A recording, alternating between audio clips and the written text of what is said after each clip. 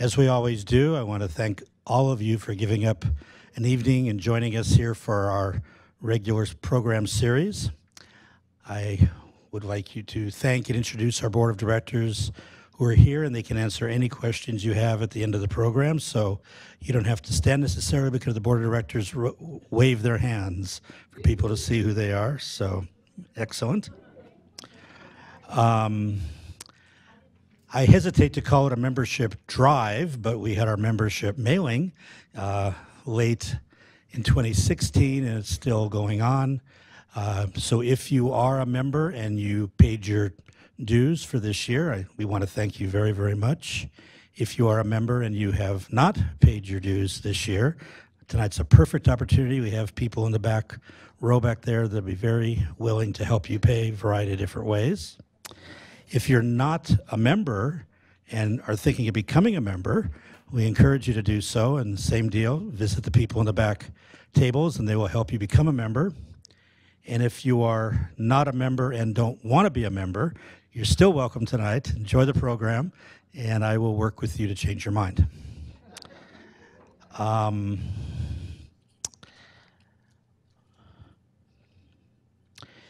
Whether you're a member or not, these programs don't happen for free, so it does cost the society a modest stipend to put them on. If you'd like to help defray the costs of putting these programs on, there's a little donation jar in the back, and on the way out you can throw a few dollars if you'd like. We are continually on the lookout for new docents for our bungalow next to Whole Foods. If you have an interest in being taught the history of the bungalow and would like to take a shift every now and then, Ed Stork in the front row would love to talk to you. I want to announce this every meeting that we've been looking for a while for a permanent home for our archives in the city.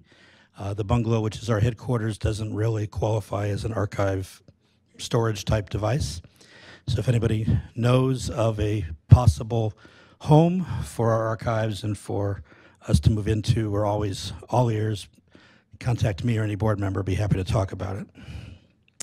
And lastly, I invite you, our Facebook page has had a lot of activity lately. Big kudos to Johanna Ellis for all the hard work she does on that.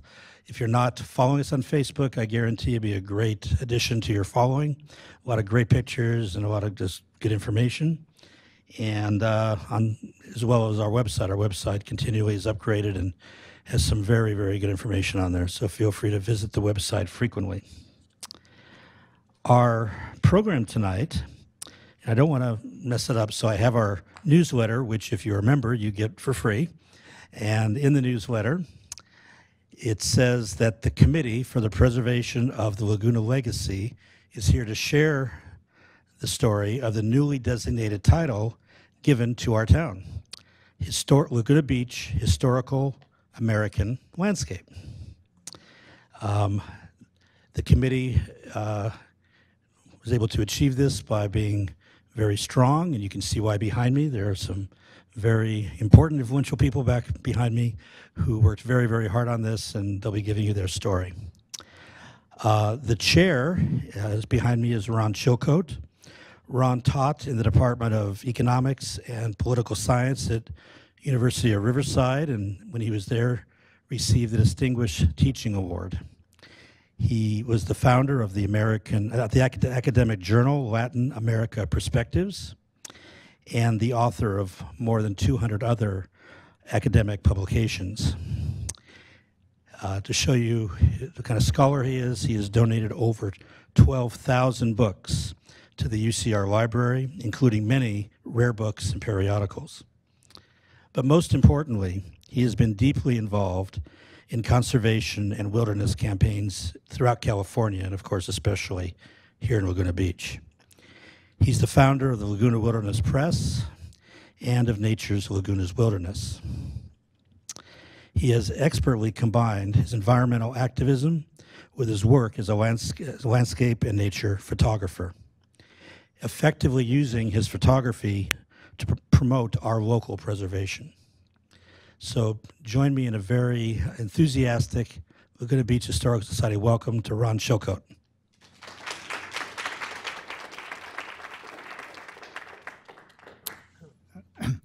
Thank you, Greg.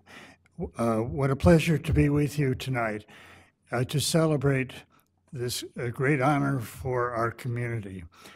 Having received recognition of Laguna Beach and its Greenbelt as a historic American landscape, part of the Historic American Landscape Survey, in a process that is overseen by the National Park Service. And with the documentation that we put together was submitted through the Library of Congress. So this is a national recognition, national honor, and we're here to celebrate it. We also wanted to bring together the results of our efforts into a book, which you've seen on the screen a minute ago, and we'll be talking about that and how we put it together. It was when I first moved into Laguna Beach in 1972, I immediately found myself working alongside Jim Dilley, the founder of the Greenbelt, who had this great vision of establishing a Greenbelt around Laguna Beach. He learned about it in a visit to Europe, to England in particular, and this great vision is what shaped the Greenbelt through the years and had led to such an important outcome in which we've conserved some 22,000 acres of land around us. The images you were just looking at a minute ago showed the Greenbelt. Oh, now we're on the map. Yeah, that's right in front of you. Okay. The first images were of the two images of the Greenbelt. One that showed Mount Baldy reflected in the vernal lake that you can see today with water in it, and the other a picture of Little Sycamore Canyon. And this is at the foot of Little Sycamore Canyon, where we now have the Nick Center that was created to open up the park to the public at large at the turn of the century. And the other two images below are images of the Blue Belt, but the Blue Belt is also part of the Green Belt.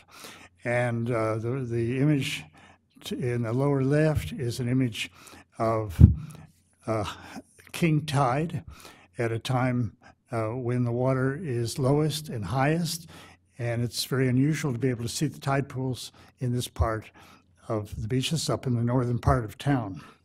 And the other one is a bird rock, which was recognized in January as part of the National Coastal National Monument.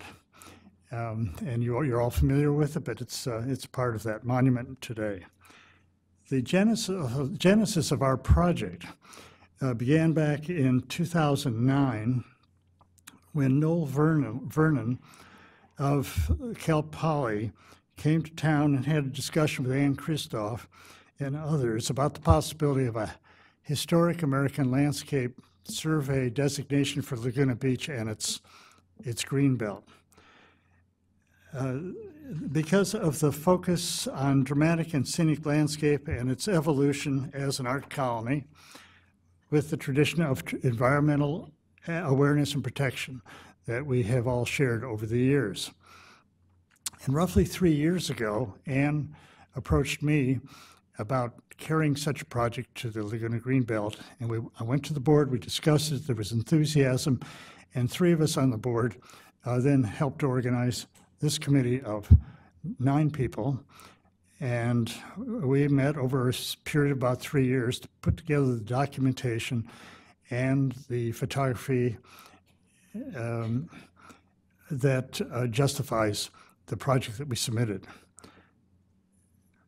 We called ourselves the Committee for the Preservation of the Laguna Legacy, and I wanted to introduce the committee members. First, Bob Borthwick is to my left. He's a board member of the Laguna Greenbelt, and you know him recently for his plan to restore Laguna Canyon Creek, and especially our map of the Greenbelt, which is available out there for sale if you're interested in it. It's the latest version of the Greenbelt. It's very complete, and we worked very hard on it. Mark Chamberlain is to my right, and you know Mark probably for the famous 1989 tell that we erected in the canyon, and you see it on the window as you enter into the Nick Center. And Mark is just completing a book on Laguna Canyon, which includes all of its history and its photography. And Laguna Wilderness Press expects to have that book out by the summer. And it will fill a very interesting and important gap in our history. Ann Christoph is to his right, and I think you know her as a former mayor and council person, activist in town, landscaper, always involved in landscape architect, of course, and who has been involved in this project in every phase, and with her persistency has driven us forward to its completion. Harry Huggins, here to my left, is a former county and head of parks, harbor parks, let's see, parks, harbors, parks, and recreation. OC Parks. Orange County. And Harry was very instrumental in bringing together some historical information and some maps that have helped us fill out the story that we tell in both our documentation and the book. Eric Jessen, also retired as a county administrator, his main role in this project has been providing his knowledge and understanding of plein air painting, which is a very important ingredient of our legacy. And he'll be talking about that tonight. Tom Lamb here is responsible for our photography. He laid out most of the book that we put together. He has been furthermore involved, he was involved in the original legislation which was passed by Congress that established the Hells designation. Barbara Metzger, former member of the Planning Commission, was particularly important to us in organizing the writing of our story and the editing that went into it. Verna Rollinger, our beloved longtime city clerk and former board member and mayor, is here. Barbara is here. I'm sorry I didn't point her out to you. And Verna stood in my stead when I wasn't available to keep the project moving ahead over the years. Allison Terry is the Southern California representative of the Hells, and she's here. And she attended most of our meetings and guided us through this very long process. We wanted also to thank a number of organizations. I don't know if you can read those, but I'll just quickly identify them. The Foundation for Sustainability and Innovation, the Laguna Greenbelt, the Laguna Wilderness Press, Lance Valerie Studio, South Laguna Civic Association, the Temple Hills Community Association, the Laguna Blue Belt Coalition, Village Laguna, and the art collections of the City of Laguna Beach, the Festival of Arts, and the Laguna Art Museum.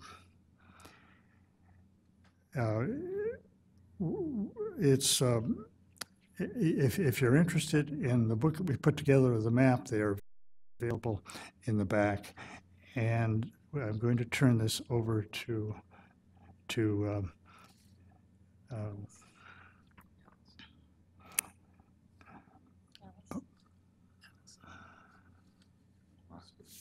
who's next?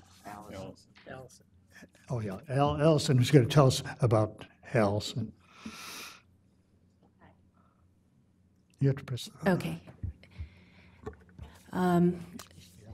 So HALS stands for Historic American Landscape Survey. Historic places are special places. They're important touchstones of national, regional, and local identity. They foster a sense of community and place. Historic landscapes are also fragile places. They are affected by the forces of nature and by commercial and residential development, vandalism, and neglect. They undergo changes that are often unpredictable and irreversible. For these reasons, and for the benefit of future generations, it is important to document these places. HAL's primary goal is to provide a lasting record of landscapes that reflects the types, periods, and patterns of landscape development indicative of our varied American culture.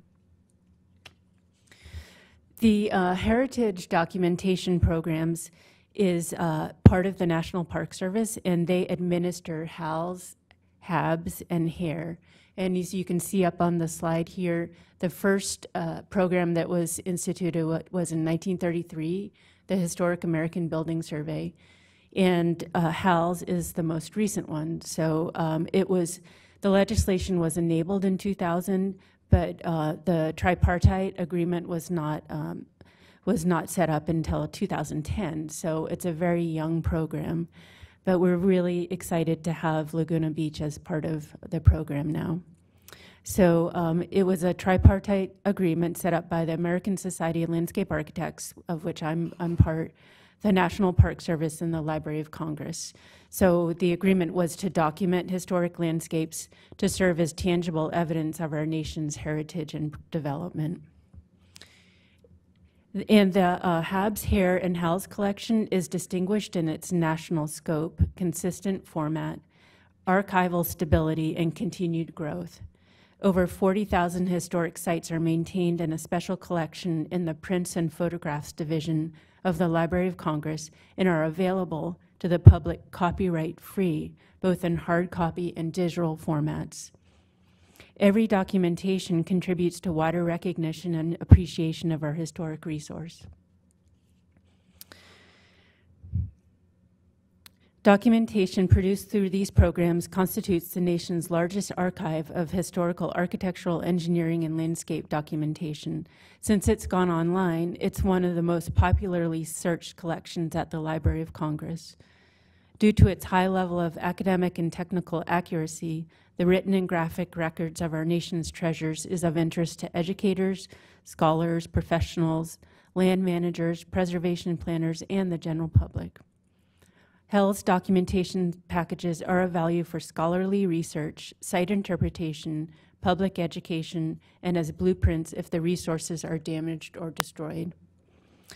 So on these slides, you can see some examples of some HALS projects that have been documented, and you can see the high level of technical drawing that's exhibited here.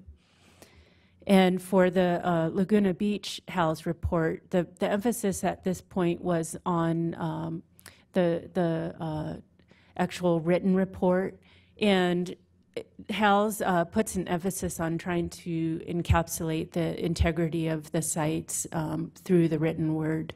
So we're hoping in the future that multiple projects will be born out of this initial project.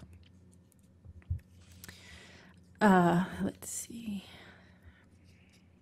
So appropriate landscapes. So identifying historic landscapes is we want to look for landscapes that are at least 50 years old, and they're historically significant. And there's some categories, and it will be on the next slide, which are the historically significant categories. But they need to possess integrity in location, design, setting, materials, workmanship, feeling, and association. And Laguna Beach has integrity in all of these. And HALS likes to put an emphasis on landscapes, documenting landscapes that may be threatened as well. So they are a representative of a common or a familiar landscape. So here we're showing the 4 criteria for significance, and Laguna Beach meets all of these. So I don't need to go through all of these, but just you'll hear from the rest of the group, and they'll talk about all the different significant things about Laguna Beach.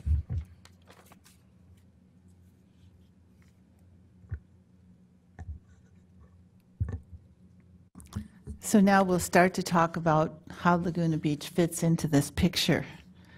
And we're going to show how the landscape relates to the following history that went on. So we had a very beautiful, distinctive landscape, which then attracted artists.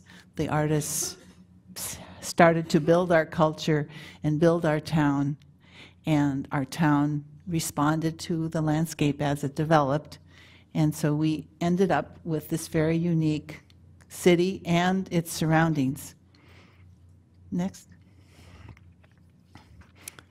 So that is the Greenbelt map, and it shows how the Greenbelt encompasses most of the very mountainous topography that surrounds Laguna Beach. And this is a typical picture of our natural landscape that we so much treasure. And how the town fits into it is a key part of this story. So this is a picture of the Laguna Beach landscape prior to the construction of Coast Highway in 1926. And this gives you an idea about where it is. It's taken from behind or south of Aliso Canyon, looking north, and Big Bend is way in the back. But you can see how the Laguna Beach, San Joaquin Hills are really almost like an island in the sea of Orange County, which is pretty much all very low rolling hills or almost flat. So this was a very unusual anomaly in terms of the landscape of this region even. And because of that, the ranchers, when the Spanish came, were not that interested in dealing with the Laguna Beach area, and so it didn't become a part of the ranchos. This is a map of the ranchos in Orange County, and the colored in the various colors of yellow, those were different ranches: Rancho San Joaquin, Rancho Niguel, and then the Mission, which is shown in white. But basically, the Laguna Beach triangle there in the middle of that circle, the next slide, was not claimed by anyone. And it was left until the 1860s when President Lincoln started the Homestead Act. That was still considered government land, ready to be homesteaded. And because of that, the homesteading, here you see that same triangle again. And Beryl Wilson Viebeck did this map that recorded where those homesteads ended up. So the lines of that, the boundaries of that triangle go from north to south and east to west, regardless of the topography. So the challenge that the different owners of these homesteads faced was, how do I do something with this square, but yet there's all this undulation underneath the square that I've been given as part of my homestead? And those different squares passed down from one owner to the next, but always kind of keeping that configuration because that's what they got. And that led to every one of these parts being developed in a little bit different way. And so we can see that now in the different parts of our community. There are two streets, Park Avenue and West Street in South Laguna, that go directly east and west. And those correspond to some of the lines on this map that divided one homestead from another. And other than that, most of the rest of the roads relate to the topography. So we have a landscape that resulted in squares being applied to a very undulating landscape, and we responded to it, and that's part of what has made our city so unique. It also led the artists to come here. I mean, that was the first cultural thing after the Native Americans to happen. And so the artists started to set the tone for how Laguna Beach was going to become, as well as these homestead lines. And the homesteaders also had to prove up their claims, and they did that by planting eucalyptus. And so there were groves of eucalyptus in various areas of the town, which started to change the scenery and started to change the landscape. And it was these trees and the landscape and the ocean that the early artists became known to paint. So that leads to what happened with our plein air painters and how they influenced the further development of the town, because it was their artistic sense then that led to the kind of architecture we started to have. And Frank Kuparian, for example, one of the prominent plein air painters, designed the Chamber of Commerce building because he wanted to be sure that it was going to be artistic and it was going to fit into town. And Eric's going to tell us more about the plein air painters. Yeah, we're just going to look at a few representative examples. This particular canvas by Joseph Kleitsch, entitled Laguna Coastline, is actually the painting that was selected on the cover of the book, available in the back of the room. The arroyo down here in the bottom, and by the way, I've made arrangements. The camera for the TV broadcast is on this screen so that the pointer can be used on that screen. This is where Riddle Field is constructed in the Pavilion Shopping Center. These two houses still stand on Hawthorne at Monterey. This is Myrtle Street. The Laguna Art Museum is located right about in this area. Main Beach is visible right here. Gough Island, formerly Treasure Island, and the Montage here. Three Arch Bay built on that peninsula, and the Dana Point Headlands. Next. Thank you. Here we have a classic image, again by Joseph Kleitsch, called The White House, depicting the White House restaurant. Kleitsch was a fairly short-lived artist that arrived here in the late teens and died in 1930. And he became very alarmed by how quickly the town was changing, starting to change in the mid-20s, and basically dedicated a great deal of his effort in town to racing around and painting canvases depicting the town and trying to capture images before things changed. This is entitled Laguna Beach, and 3rd Street Hill Street. It was built right down here off of Park Avenue. And so we're in downtown. The pepper tree in front of City Hall is just off the canvas right here. The senior center is in this area. Laguna Avenue and Forest are coming down this way. Next. Virginia Woolley's House by the Sea, which is in the Woods Cove area, still standing today on the ocean front. Eternal Surge by Edgar Payne, a canvas that is owned by the Laguna Art Museum now. This was when I gave my Edgar Payne project a number of years ago. This was a central feature because this one took 4 years to solve, to find the right combination of rocks awash in the shore to match what is in the canvas.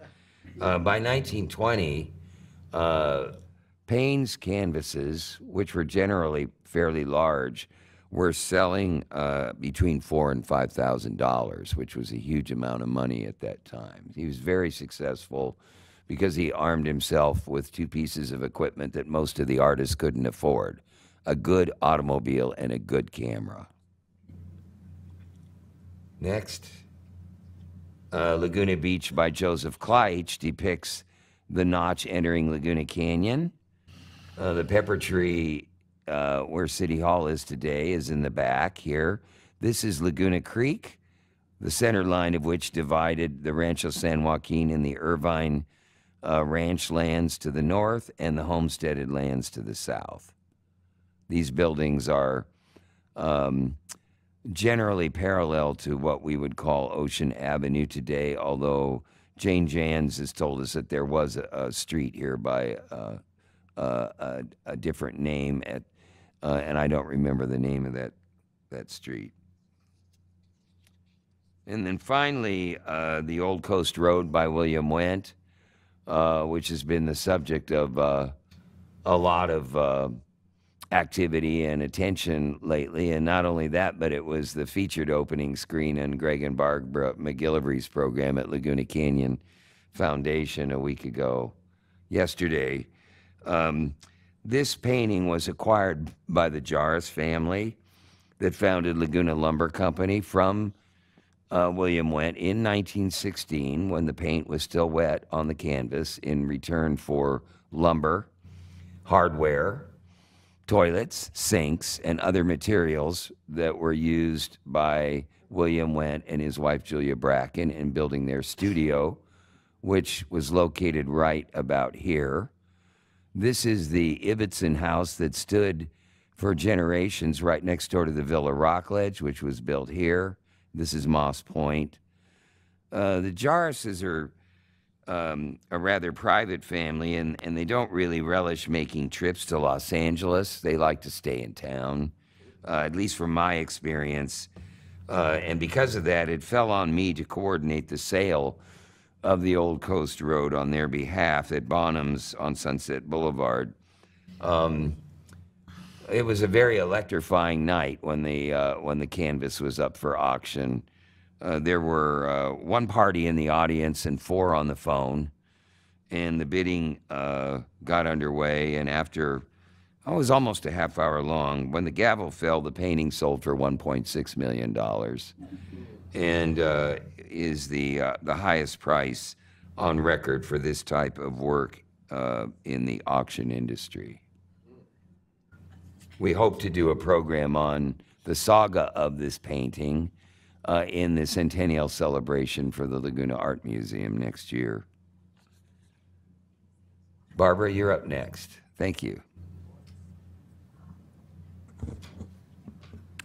The plein air painters helped spread the word about the beauty of Laguna, and from the beginning, residents took every opportunity to preserve and enhance it. In January 1925, the Women's Club launched a campaign to make Laguna Beach the paradise of the Pacific, distributing 700 Monterey cypress trees for planting on Arbor Day, with the goal of what it called helping put Laguna Beach to the fore as a bower of loveliness and a hillside of grandeur. The landscape architect Florence Yolk recommended planting thousands of trees and provided a list of trees that would do well in Laguna. In 1933, a 3-member park and tree board was given free rein in handling all matters having to do with street trees and the vegetation in parks. Photographs of newly built houses in the Laguna spirit were often featured in the pages of the newspaper, along with renderings and floor plans of houses suitable for Laguna.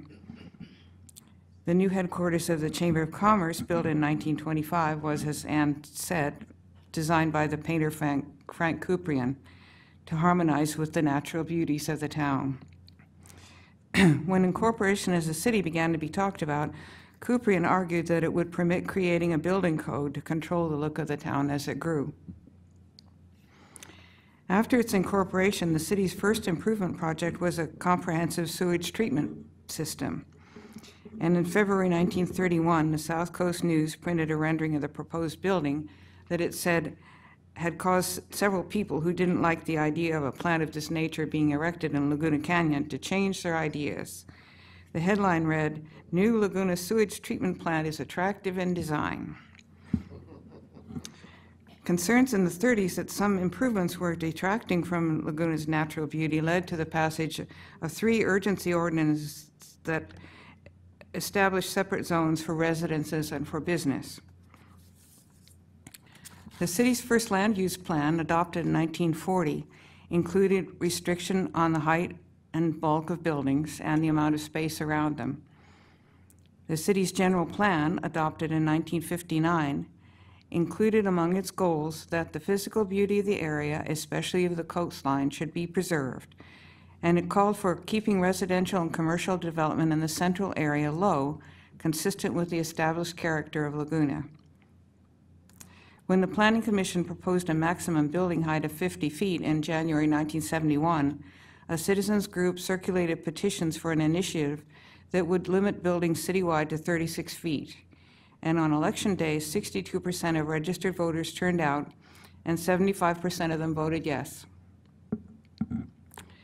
In the course of the 70s, the city developed other ways of preserving its unique character, including the land use and open space elements of the general plan, a heritage tree ordinance, and an inventory of historic resources that identified more than 700 houses eligible for listing on the city's historic register. Some 300 homes are now protected by such listing. To implement all these policies, the city began requiring design review of proposed development in 1972, and eventually, in response to neighborhood concerns about out-of-scale development, extended the requirement to residences in 1986. The Downtown Specific Plan, adopted in 1989, was designed to protect the downtown's eclectic mix of architectural styles, small-scale buildings, pedestrian orientation, variety of shops and services, and sense of community. A planning process called Vision 2030, involving some 2,000 residents, concluded in 2001 that Lagunans accept the responsibility of stewardship for the town we love, for both its people and its environment, and are willing to commit to its preservation and enhancement. Where's my last page? It's there. Throughout the city's history, its physical setting, with an enclosed downtown where residents often meet face-to-face, has contributed to its sense of community. And this is reflected in the proliferation of homegrown community organizations in the arts and in social services, and in the community's wholehearted, compassionate response to victims of our periodic natural disasters.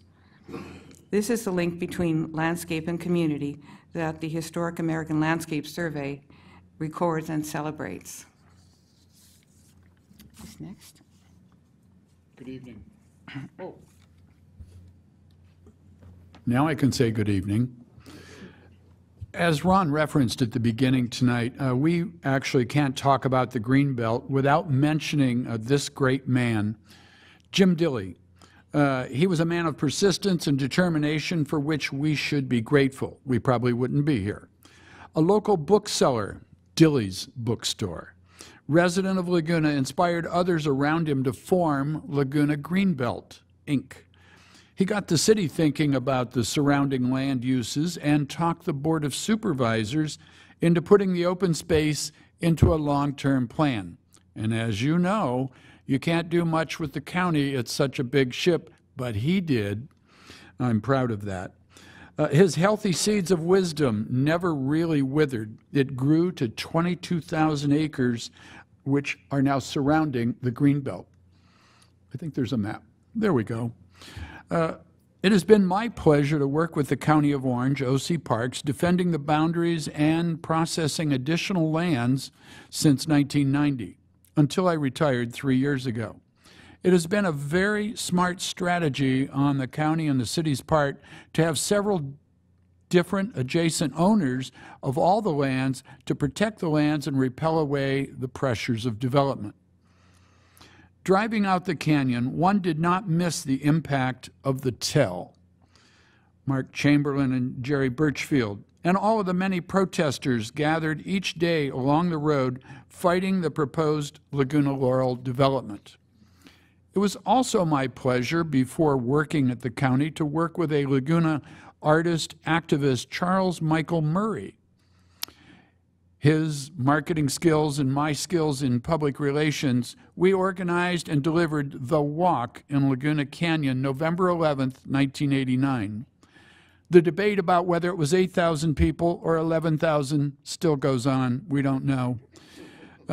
It's been the largest environmental protest march ever held in the county. We had made a proposal for the walk in September of 1989 at the LCC meeting on the third floor of the Wells Fargo Bank. I swear they were debating and complaining about Xeroxing costs and weren't getting anywhere. We felt sorry for them. Within 90 days, everyone was on it. The city followed with full support at every level, the business community, including realtors, city staff, and of course, an active city council led by Lita Lenny.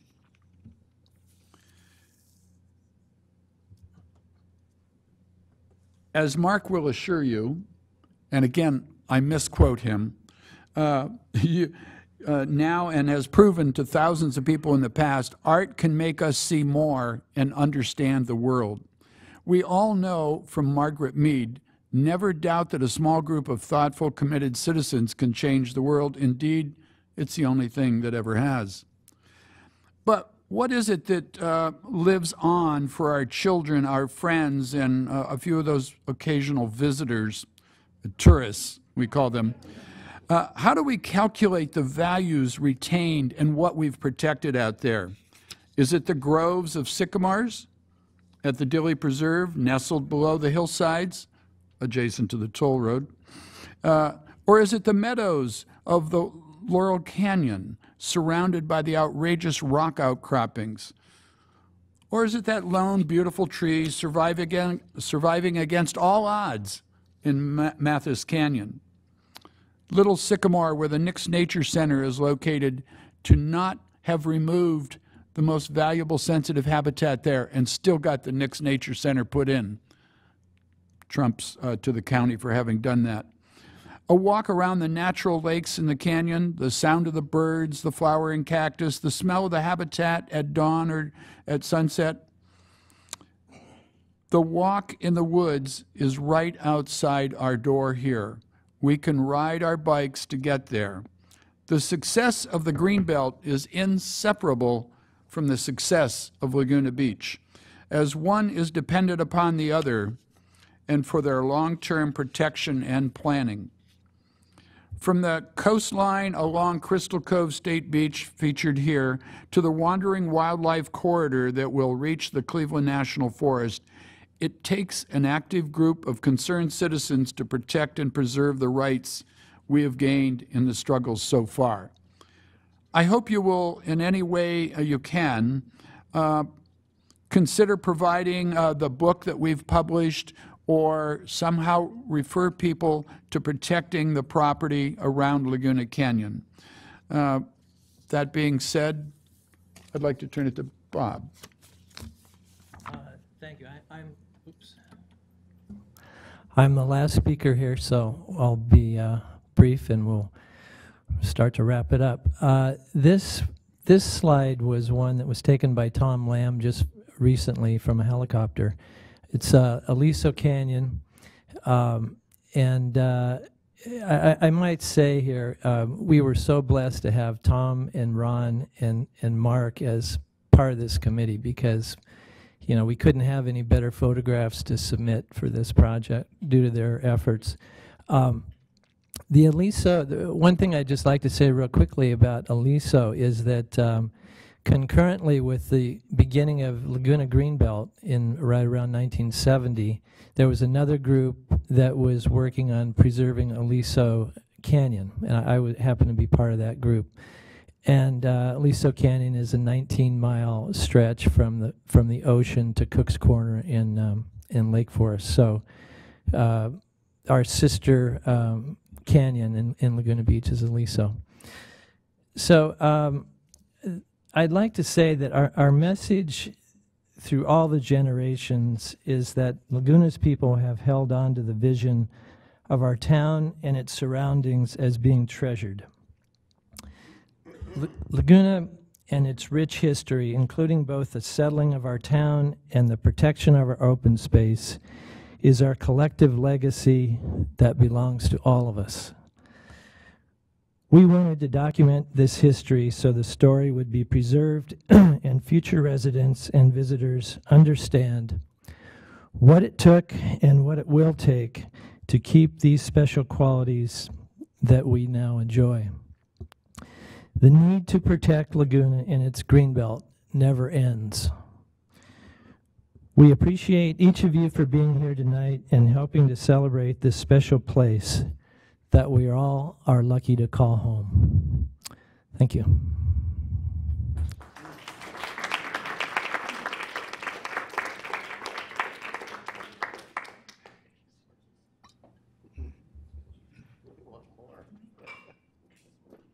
We're happy to have your We're happy to have your comments and questions to explore further into what we have presented tonight. Greg? We will ask you to speak into the mic because we're on TV.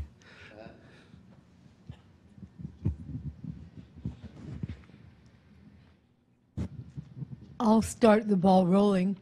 I just want to say, first off, this is the second time I've heard this presentation, and by gosh, it's so interesting and so well done and so beautiful that I could probably listen to it a few more times. And the other thing I want to say is that I bought the book the last time. You guys did a fabulous job. It is so well put together. It's coherent.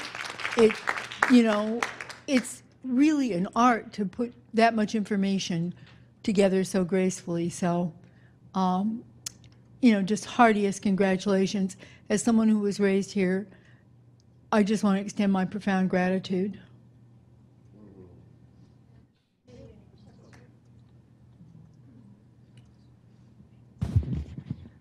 My question is for, I don't know your name, you're from the House, right. Are there any other communities that have this kind of unique characteristic that you know of in this country? Is anything, I mean, I know there's nothing like it, but maybe similarly unique to this, with the historic and the geographical characteristics? Thank you. Well, because HALS is a young program, there probably are some communities out there that that could be, have a documentation done. I don't believe there's one that's been done to this level, though. There have been some smaller places that have been documented, but to my knowledge, this is the most comprehensive and the largest area, and it's really covering, not only the topographical features, the history, the art movement, the environmental movement. I mean, it's really very comprehensive. Thank you. Somebody else?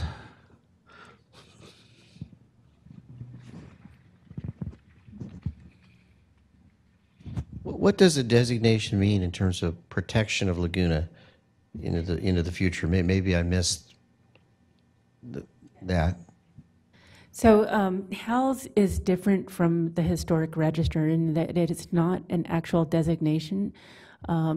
So what it is it's a tool, it's a research tool, and it's providing all this very accurate data to be preserved in perpetuity in the Library of Congress, and it's copyright free, it's accessible to the public. So because it's not involving federal funds and it's not an actual designation, it does not restrict any development, but the important thing is that it's really raising the consciousness in the community and nationally to the importance of this community and all the different portions of the community that have dovetailed to that are documented in the report so well.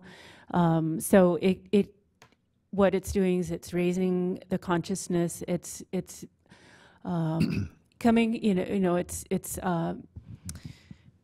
showing to the state, the state historic preservation officer, that there's a very viable community of preservationists here. So it's not a designation, it's not protection per se, but it can lead to things if so desired.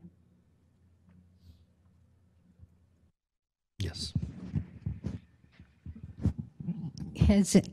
I want to compliment you. I rifled through the book, and nowhere is there a $sign. And that is so unusual nowadays when describing a community, because usually it comes down to the numbers, and the numbers usually mean dollars. But I do want to ask, has anyone ever determined the actual value of the Greenbelt in its entirety? Because I think that that would be a selling point that somebody should have done somewhere along the line, because that's a monumental task to have that many entities decide to put aside green space that's not just green space, but you protected it from what I call the guys who say, I'm going to take all I can legally get, which is usually the developer, and the community saying, take only what you need. And the only way to protect it is to own it. I can help answer the question about the dollar value of parkland. When I retired in 2005, I was questioned on that issue extensively in conjunction with a California State University at Fullerton oral history that was being done on my career. And we basically, using the county's regional harbors, beaches, and parks and historic sites system, we had very, very solid numbers because there were values assigned to every parcel of parkland that was dedicated. That's dedicated meaning in return for development entitlements. And in addition to that, there were obvious, very explicit dollar figures assigned to parcels of parkland that were purchased. And because the government is not allowed to pay more than fair market value for any land based on an appraisal, and if there's disagreement, they go up to 3 appraisals to get a median price. Miles Square Regional Park was an excellent example. It was valued before the crash of 2008 at over $3 million an acre, which meant that the park was worth $1.5 billion. That's Miles Square Regional Park in the middle of Fountain Valley. Part of that was predicated on purchase price because part of it was purchased from the federal government. Part of it was predicated on dedication. In the case of Laguna Greenbelt, and particularly, let's say, the parcels that were acquired from the Irvine Company, I don't remember the specifics because I don't have my oral history in it, but there was a dollar figure. There's a recognition that it was richly textured land, not entirely undevelopable by any means, because you can develop any land nowadays. If you look at the steep slopes below Arch Beach Heights that are looking out in this direction, you'll see houses built on, stilts on very steep land that increases the value of the property.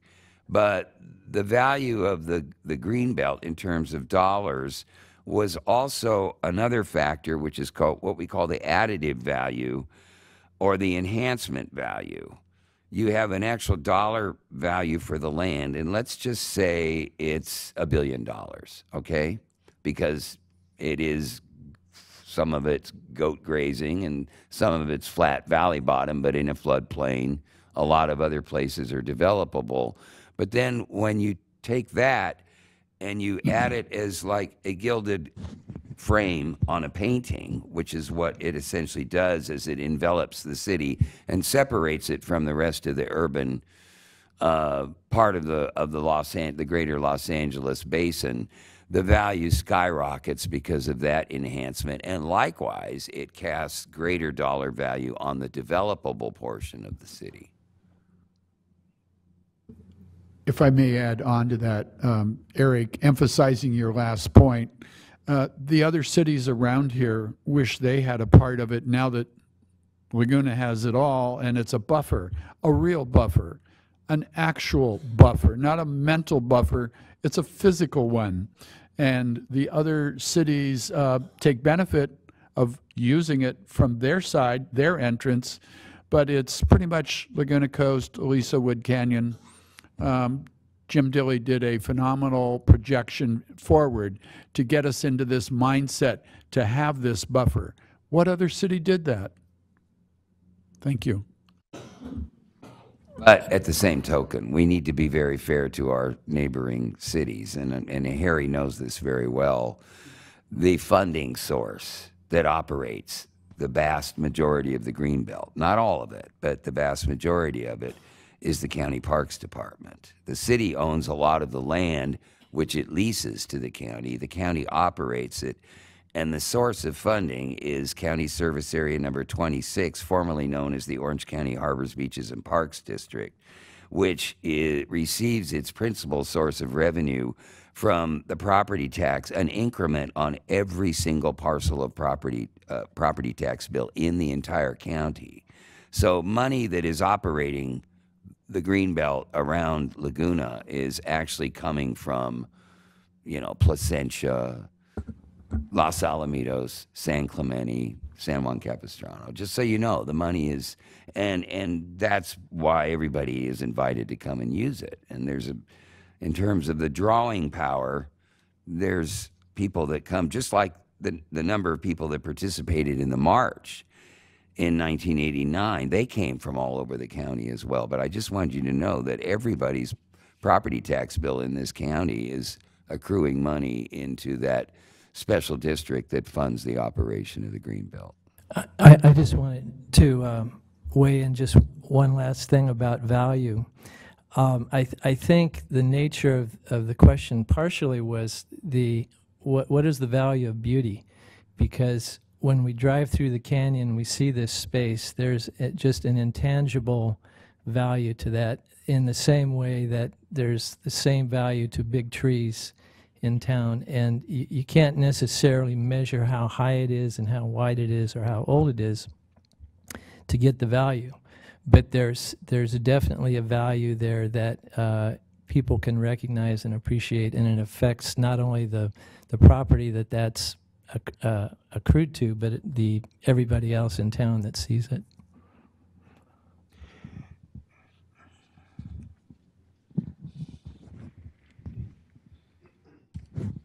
Hello. Can you tell me, this took how many years, and were there any sort of roadblocks along the way? Was there anything frustrating to you that it didn't go through pretty easily? So, but I don't know, was it 7 years? There's well over 100 parcels of land. I think in Aliso and Wood Canyons, there may be as many, don't hold me to the numbers, but I think it's something like 47 separate parcels of land that make Aliso and Wood Canyons Wilderness Park. Each one of them was a separate negotiation.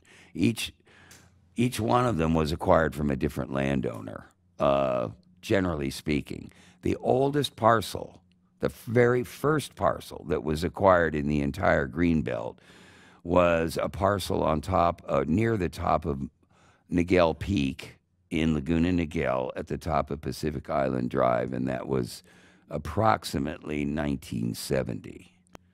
The next parcel was a 20-acre parcel behind Emerald Ridge on the South Laguna Ridge line. It's interestingly that the first parcels accrued on the South Laguna Ridge line, and that was probably largely due in part to the Aliso Creek task force that Bob was involved in building the recognition of the importance of Aliso Canyon and its contributing slopes, and also to the determination of the South Laguna Civic Association, at which time whose members included legendary planning people like Francis Dean, who helped found Ekbo Dean Austin Williams, a.k.a. EDAW, Fred Lang, a highly respected landscape architect, and others, including Anne. Yeah. But, it wasn't easy. I mean, there were some, Aliso and Wood Canyons, for example, the initial 3,400-acre dedication from the Aliso Viejo Company, which was a subsidiary of the Mission Viejo Company, was negotiated in my living room at 463 Bluebird Canyon when two vice presidents showed up at my front door on a Saturday morning unannounced to duke it out with me, okay? But it didn't happen overnight. I mean, They wanted to divide it into phased dedications that were tied to, we build 2,500 units, we give you this 500 acres. We build the next 1,700 units on this ridge line, we'll give you this 700 acres. It was very, very complicated and very stressful. And even some of the purchases were stressful because there were private inholdings, for example, that were held by the fourth generation of a family whose ownership of the parcels could have gone back to the homesteading days. And it took a lot of sorting out to do. It was a very, very complicated process. Anne, you had something to add? Oh, yes. Well, I was hired by Fred Lang to work on the South Laguna General Plan in 1971, and he was restoring the Civic Association to vitality. He had been the president at one time and kind of let things lapse, but a proposal came up to develop 2 condominium towers and a mobile home park on the slopes behind the hospital, if you can imagine how that would have fit in. And they were going to take streets down First Avenue and down Third Avenue to serve the traffic from that new development. And so he got on his horse at that point and said, I'm going to dedicate a general plan for South Laguna. And he got Pete Fielding, Alvin Wheely, who used to work with Pereira, he's an architect who studied under Frank Lloyd Wright, to direct the planning effort to create this general plan for South Laguna. And it was really quite revolutionary, because he went to the Orange County Planning Commission. We were not in the city at that time, and volunteered to donate this plan. And amazingly, they accepted his offer. They had no idea what they were getting into by accepting that offer. And so for several years, Fred and I and Al and the rest of the South Laguna Civic Association worked on this. And we had to deal with the property owners north of Aliso, the Esslinger family, and as well as a number of property owners, in addition to the Pat Rayburn one with the condo and the mobile home park on the ridge of overlooking the south side of Aliso. And the whole concept of saving open space was totally foreign to everyone we were speaking to. And they wanted to have roads that went up the hillside and build lots like Nye's Place, and Civic Association and Fred and everyone else just kept pounding on it, and so we ended up with houses on the ridge which should not be visible from Coast Highway, by the way. It's in your imagination to see them up there. But we wanted it set back about another 100 or so feet, maybe 150 feet from the edge. And if we'd been able to achieve that, those houses would have almost disappeared. But you're dealing with the County Board of Supervisors, and this was as good as we could do. And how we translated that into county policy was that in 1979, the Board of Supervisors ordered what they called a modernization of the county's general plan. There were small teams at the county that were assigned to write and rewrite and modernize various components like the transportation element, the flood control element, the social services element, et cetera. And I headed up the open space and the recreation element rewrites. And we created the concept of high priority open spaces. And we just drew big blobs in the Chino Hills, where there was effort underway that ultimately led to Chino Hills State Park, the Laguna Greenbelt, the Bolsa Chica, the Upper Newport Bay Ecological Reserve, the Caspers to O'Neill Park areas, or a buffer along the whole base of the Santa Ana Mountains. And the Board of Supervisors adopted these high priority open space areas that subsequently translated into proposed regional parks in the county's master plan of regional parks. That's how we worked it, stepped it down through the policy making decision, essentially to the point that when The Planning Commission at the county and the Board of Supervisors, if a matter was appealed to them, they had to make their decisions consistent with their own general plan. Likewise, at the same time, for example, we designated all of the military sites in the county as proposed regional parks: Tustin Light Air Station, El Toro Marine Corps Station, Seal Beach Naval Weapons Station, Los Alamitos, et cetera, as proposed regional parks in the event that the Department of Defense ever surplus them. And that was written in the boilerplate, in the appendices, and the Department of Defense never caught it. And it was approved by the Board of Supervisors. Miles Square Regional Park is a former military base. We have the Great Park underway today. We have a regional park being established at the Tustin Light Air Station. So that's the policy part of setting into place. If you don't have your policies in place, you can't force the decision makers to make decisions consistent with what those policies are.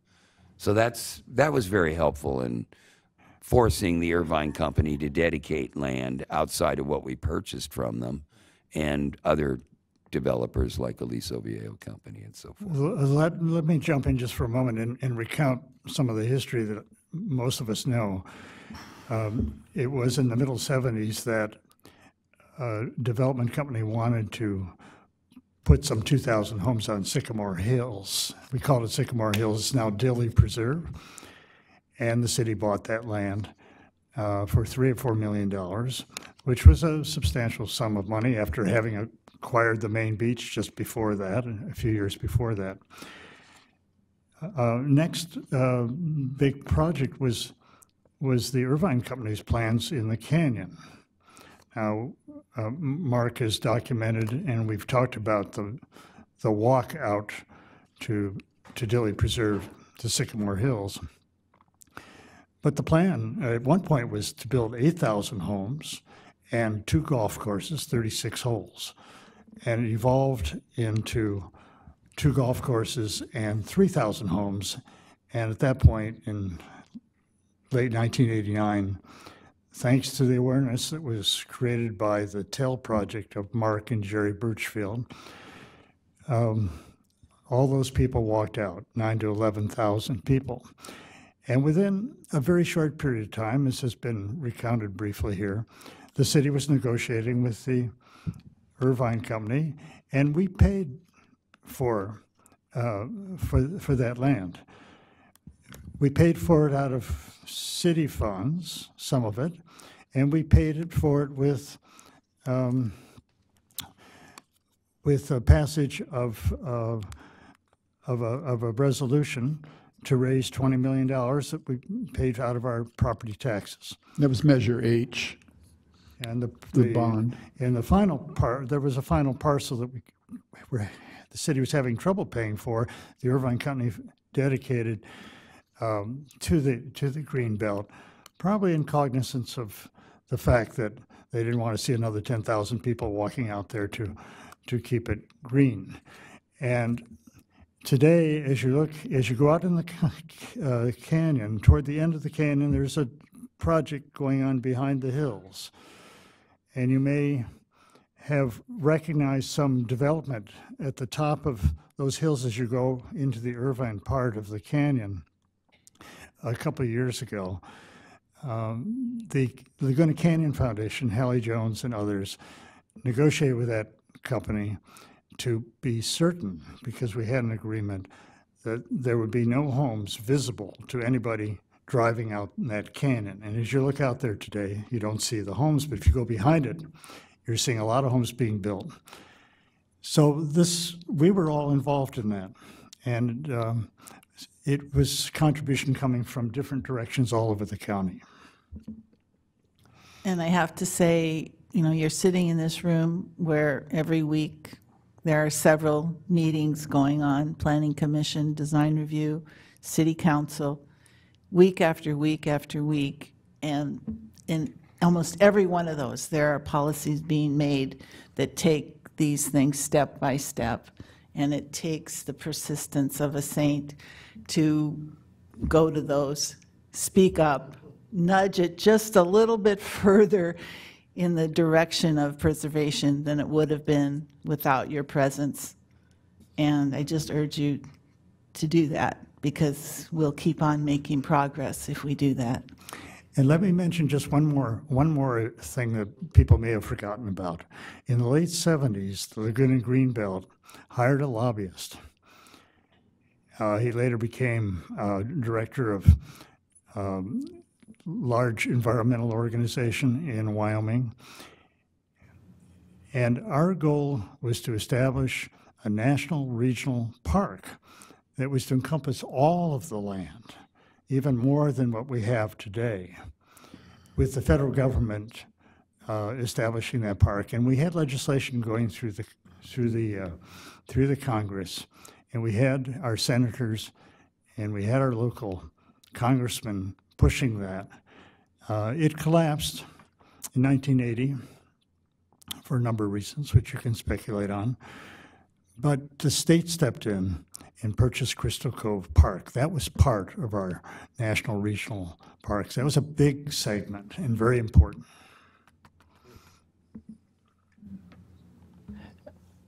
I'd like to just say one last thing on my part.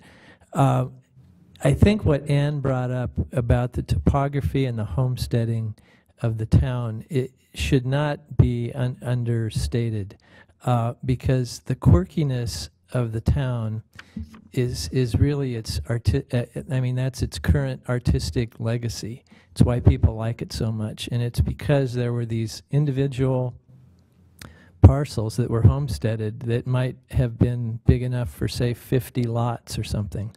And one homesteader might have had a curvilinear design to their streets, like over by the high school, below the high school. Somebody else might have had small lots, like down in South Laguna. And there's all sorts of artistic and quirky things that make this place so special. Like, a very small quirk is my own house on Brook Street. And people sometimes say, this is weird. Why do you have one property line not perpendicular to the street? And all the other property lines on the street are perpendicular to the street. Well, after doing some of this research, that's a true north-south line, which happened to be the edge of that homestead. So when that person laid it out, he had one oddball lot, which was our lot, so it's a triangle. And you can see that odd north-south line corresponds to several streets in the Oak Street and Thalia and so forth. So anyway, everywhere you look around this wonderful place, there are funny little things like that that are unpredictable, unplanned, and that they all really combine to make this a really unique place. If I could give one final cheer to some people in the background that you may or may not know helped with some of the projects at the county level, an EA that was working for General Riley, Peter Herman.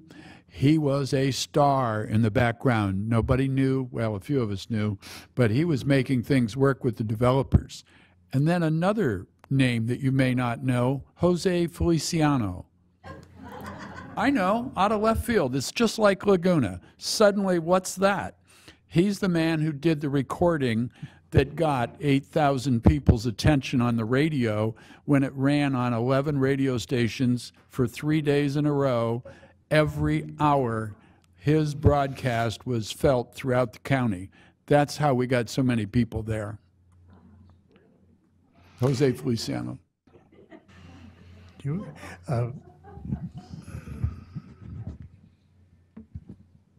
I agree that while you can try to place a dollar figure on the value of the land, in truth, there is no number that you can attach to the value of the net land. But that being said, I want to commend all of you for the work that you've done to preserve it and make it what it is today. But going forward, what do you see as the biggest threats to the Greenbelt, and what needs to be done to address those?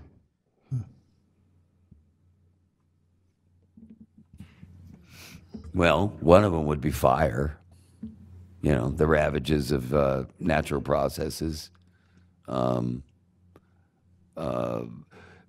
But part of the reason why the mountains surrounding Laguna are so steep in some places, like at the ranch in Aliso Canyon, is because of dramatic previous slides that have caused the slopes to become steeper.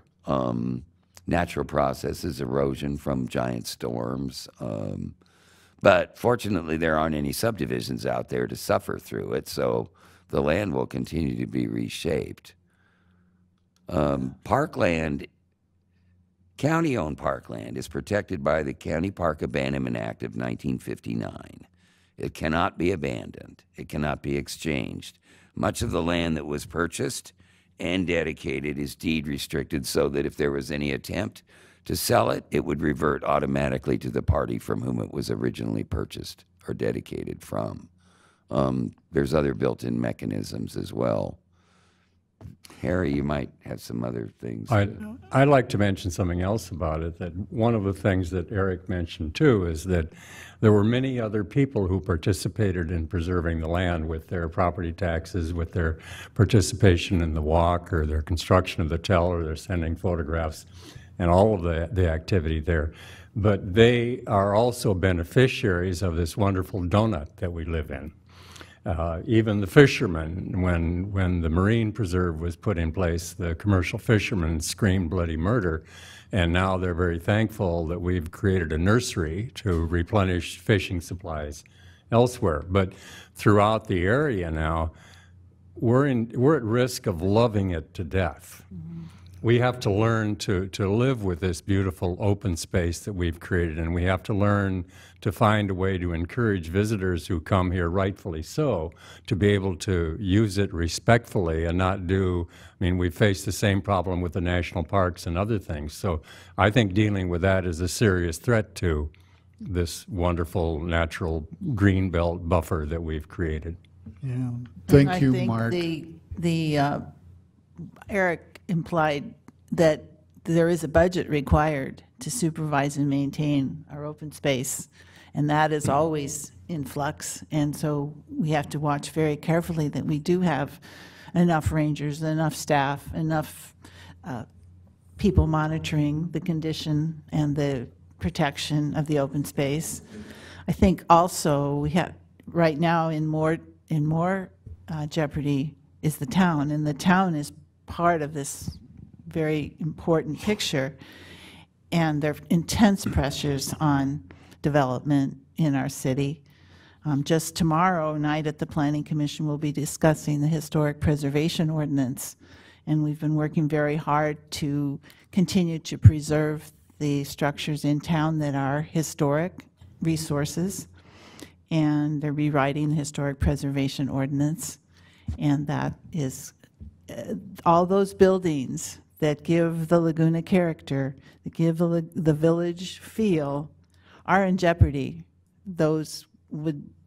Some would be very vulnerable to being snapped up, torn down, and converted to a much larger, more impressive dwelling. And so in order to keep the character that we have and that we love, we're going to have to all pull together to not have everything we want in our own personal environment in lieu of having everything we want in the whole city, and looking at it that way. I wanted to build on Mark's comment, and thank you, Mark, for bringing that up, that we're going to love it to death, but in that same vein, to answer your question most directly, we have to focus on multiple uses of our parkland that we did not foresee a few years ago. Bikes never were thought of in the 80s. I mean, not that much, very little. Now they're a main focus for some kids. There's what, hoverboards coming and other things. I mean, we don't even know, but we have to stay focused to see that people don't destroy the parkland by overusing it and not developing some protocol, some respect for the land. If there were only one word answer, I would say it's education for how to protect the land and get people to get on board with that. That might be one of our biggest challenges. And another component of that is the ongoing habitat restoration projects. There's grant funding that comes to the county through various sources, such as the California Coastal Conservancy, that provide money to buy land, but also to do habitat restoration. And that's going to be a never-ending project. I mean, it's a giant project to get rid of Arundo grass in Aliso Creek, but it's going to still be coming down from 19 miles away in Lake Forest forever. So there's always going to have to be habitat restoration going on in the different plant communities, whether it's chaparral, coastal sage scrub, riparian. Every time you have a giant storm and you lose some slopes in Aliso Creek, upstream of the coastal treatment plant, they've got to do a lot of sometimes remedial grading, revetment. Then that calls for being dressed up with habitat. So that's an interesting part of it too. Let me just support Mark's point and the others about the overuse. I was in Laurel Canyon last week, and I was at just the intersection of the trail that runs along parallel to the Canyon Road, and the trail that runs up to Laurel Canyon, and three bikers, all with Australia emblazoned across their shirts, came along, and they turned their bikes in the direction of Laurel Canyon. There's a sign saying "No bikes," and I called to their attention that this was not for their use, and they said, "Well, we're going to do it. We don't care." This is the problem. Laguna has been identified, the Greenbelt has been identified as one of perhaps the second best area for mountain bike riding in the world. And it's attracting people from all over. And I think county's having trouble dealing with that. We're having trouble finding ways to contain that usage. And there are a lot of people out there just walking as well. So the overuse is a problem. I think that's enough.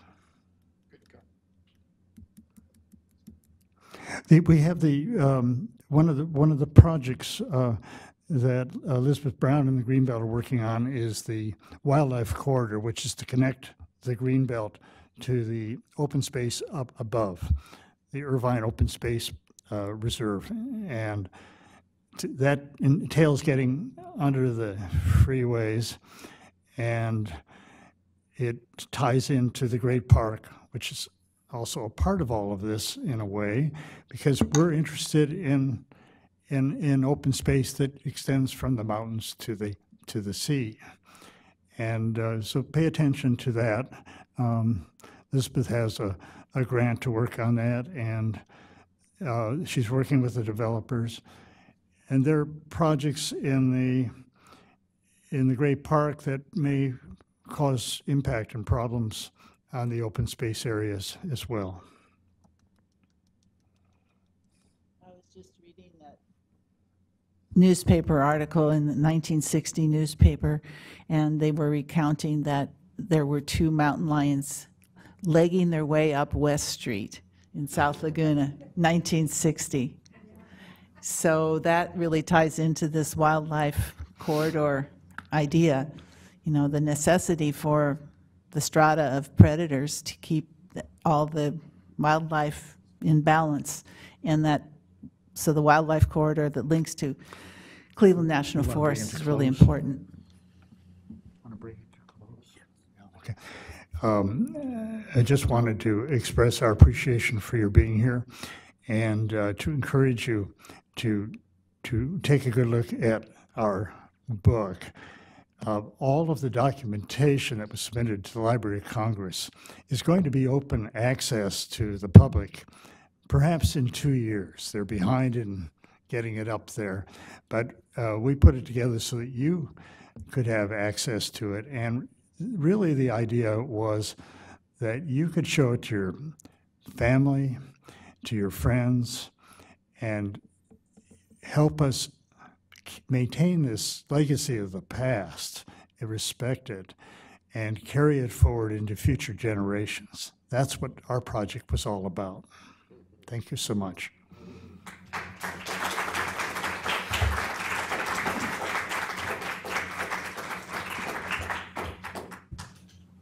I want to thank Ron and his distinguished and very hardworking committee.